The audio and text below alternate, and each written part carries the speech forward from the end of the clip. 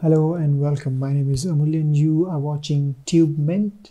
In this video, I'm going to show you how to create database in MySQL or MariaDB using terminal or command prompt, create table and define columns, table columns, insert values, update it, delete it and read from it. So everything like CRUD operation from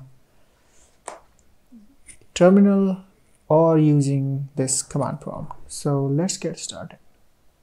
Here you can see this is my terminal and I have my XAMPP running that has MariaDB, but as I told you, the commands are going to be same for MySQL and MariaDB on all the platforms, Windows, Mac and Linux. So go ahead and log into your MySQL server. So I'm going to use MySQL -u and then the name of the user and then password. In my case, I do not have any password for it. And as soon as I hit enter, I'm in MariaDB. If you're using MySQL, you will be in MySQL. So you can see this is MariaDB and I can go ahead and check the databases, what databases I have. So I've got few databases here. One thing that you must remember is that MariaDB or MySQL or SQL is not a case sensitive language. So you can type commands and queries in uppercase, in lowercase, does not matter. The only thing you have to take care of is that you have to end every command and queries with semicolon that you can see here up on the top. Okay, so let's go ahead and have a look at this demo DB that I have created here. So to use or to change the database, we simply use and then we say database name. So that's going to be demo DB semicolon. And you can see it says database changed. So if you want to check if you want to view or see all the tables in this database, we can go ahead and say, so uppercase, lowercase does not matter, but this doesn't look good. So tables. Empty, does not have any table. So what we are going to do, so the first thing, to create a database, you simply type create and then the database, not table, database, and then the name of the database. So in my case, I already have created demo DB. So you simply go ahead and type. If you have not created any database yet, go ahead and first create a database, then change into it, and then follow me. So go ahead and create a database, create database, and then the name of the database, demo DB1. So now I assume that you already have created database and you are in the database now. Let's go ahead and create a table. So to create a table, you simply type create table and then the name of the table. So I'm going to create students. Okay, and then we need to go ahead and define its column. Okay, so the column is going to be std id, the very first one, and it's going to be integer as a data type, and it's also going to be a primary key. So that's how you define the very first column of a table. Then we are going to have std name, and this column data type is going to be var characters, so basically character, and you can have up to 240 characters in this column, and this is not going to have null, so you cannot have it null. Okay, The next one is going to be std. Let's say program that you are registered in. So std program, this is also going to be a var character, and you can have up to 240 characters in it, and you cannot have it null. The last one is std stream. So the stream of the program, it could be so it's going to be the character type, data type var character, 100 characters, up to 100 characters, and you cannot have it null. It could be, so I was talking about the stream. So stream could be in any language, so English, Hindi, French, whatever it is. Okay, so go ahead and just check for the typos. So create table students, that's going to be the name of the table. std id, student id, integer primary key, std name, var character 240 not null, std program, var character 240 not null, std stream var character 100 up to 100, and then not null. Go ahead and hit enter. This is how you create a table. So now if you go ahead and say show tables, you will have one table. If you want to explain the table, like you want to see all the columns, you simply say explain, and then the table name students. So this is what you have in the students table, and that's the order. Okay, so id, name, program, stream, these are the orders of the table. Now we will go ahead and insert the values in the columns. Okay, so you simply say insert into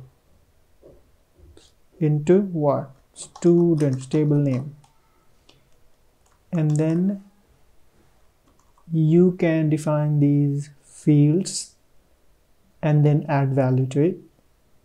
Or if you do not want to define the fields here, then you can simply put values which are going to do later on. First, I'm going to define all the fields names. So std id, std name, std program, then std stream. Now we are going to insert values, so we'll simply type values, and here we have to put the values. So that's the integer type. Name, one thing you have to keep in mind whenever you are working with SQL using MariaDB or MySQL, keep all the var characters and strings in single quotes. Okay, so it's going to be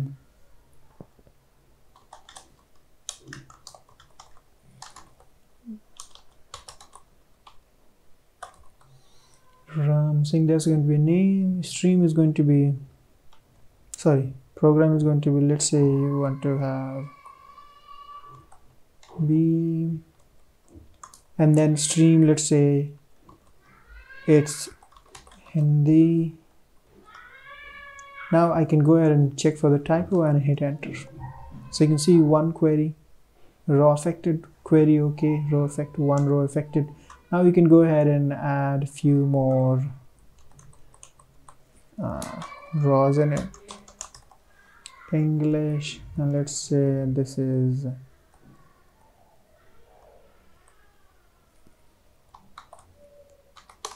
oops, there's typo. So okay, so this time if I do not want to include these, I can go ahead and get rid of these. But if you're not going to add the field names, then you have to put everything in column, which we are already.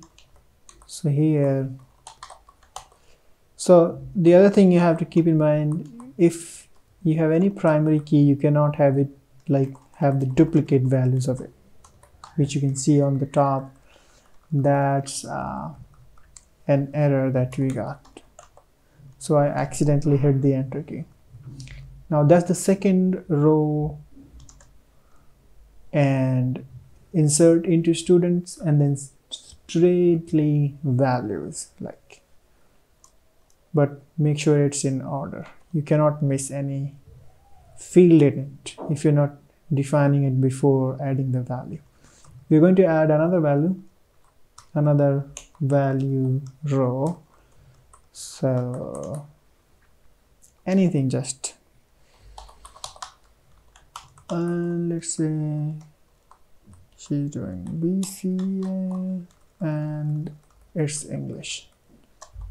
Now this is how you insert values into column, like data rows, table rows, and then we are going to read from it. So to read, you simply type select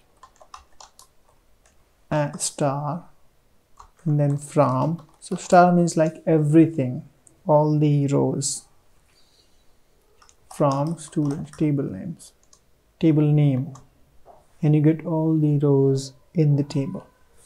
If you're very specific, like student everything, like all the fields from students where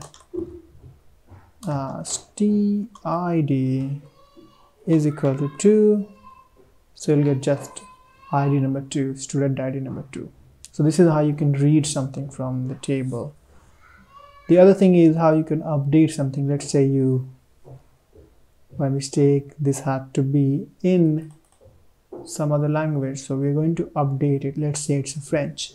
So simply to update any table row, you simply type update, and then the table name, which is going to be students, and then you say set what, so std stream, whatever you have to, and then equal to, let's say it's French, and then you say where std id equal to 2. Okay, so it's going to update student stream to French where student ID is 2. So student table name set where something missed. Students, what did I do? You have an error in SQL, since check the manual. std id where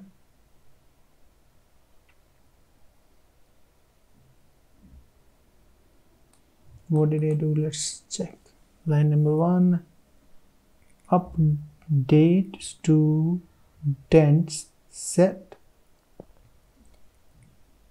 std stream, that's also fine.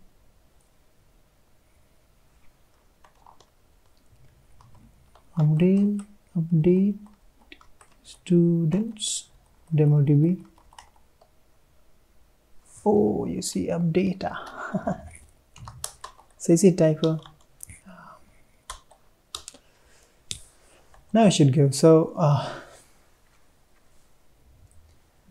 that's got updated. Now let's go ahead and make sure that you have it updated. So you can see it's been changed to French.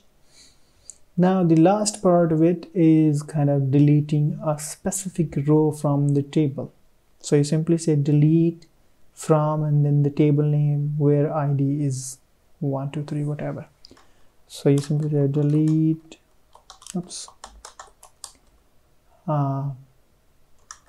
from students where std id equal to 2, and that got affected. So this is how you basically perform all the CRUD operations in MariaDB or MySQL using command prompt or terminal, irrespective of your operating system.